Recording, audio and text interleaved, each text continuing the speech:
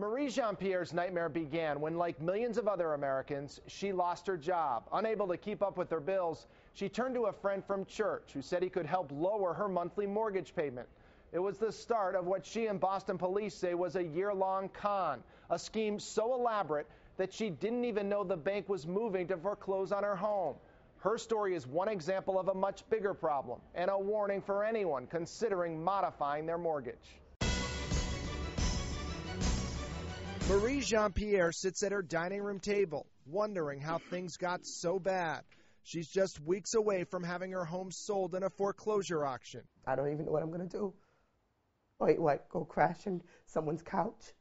She blames this man, Pierre Excellent, who promised to walk her through a government-backed program that reduces mortgage payments for homeowners. And you know, the worst thing about it, I've said to this guy point blank, I know people try to take people for a ride.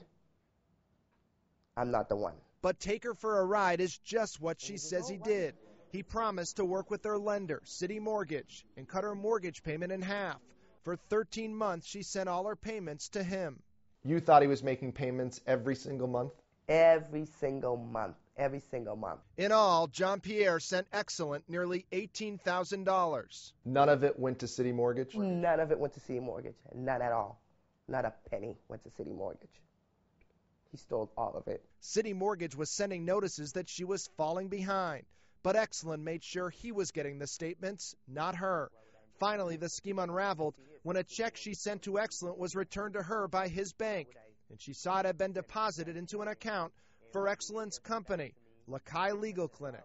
Mr. Pierre Excellent signed my name and deposited into Lakai Legal. Is this your signature? No. He forged it? He forged it, yes. A call to her lender confirmed her worst fears. City Mortgage just said to me, I'm sorry, ma'am, we haven't received any payment from you. When you heard that, what happened? I literally collapsed. Hello, Mr. Excellent. Mike Beaudet with Fox 25 News. You're not exactly living up to your name, are you? We'd like to talk to you about a very unhappy customer. Unhappy customer. Marie Jean-Pierre. Where's her money? Not today. She's been paying you for more than a year. Where's her money? She could lose her home because of you, sir. No. She could lose her home because of you.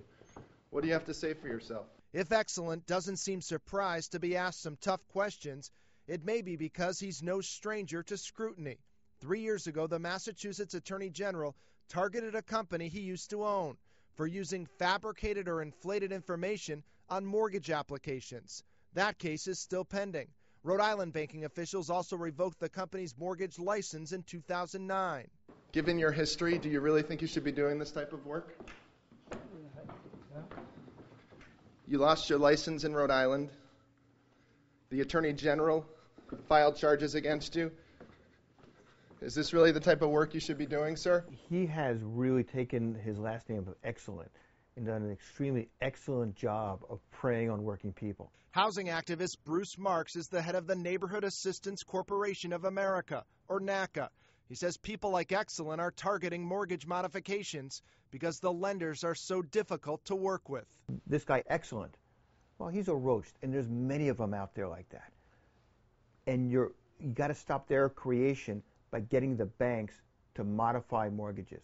NACA runs workshops all over the country where it offers free help modifying mortgages.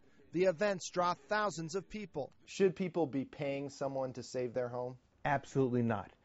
If you're paying someone to save your home, it's wrong and it's not going to happen. It's advice that came late for Jean-Pierre, but maybe not too late. Pierre Excellent. Boston police have charged Excellent with larceny and forgery. He pleaded not guilty, but outside of court he says it was all a big misunderstanding. It wasn't sorry. It was a mistake from the banks. Whatever the reason, it's a mistake that Marie Jean-Pierre doesn't want other people to make. I would just tell anybody before you do anything, just think about it. And as the mortgage company told me, there's a lot of things that you can probably do on your own.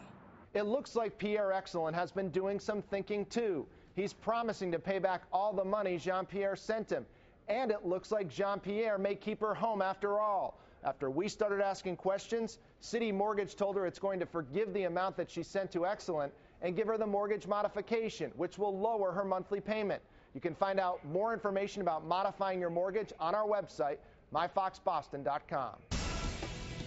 Do you have an idea for a Fox Undercover investigation? Call us, 1-800-TV-FOX25. I'm Mike Beaudet for Fox Undercover.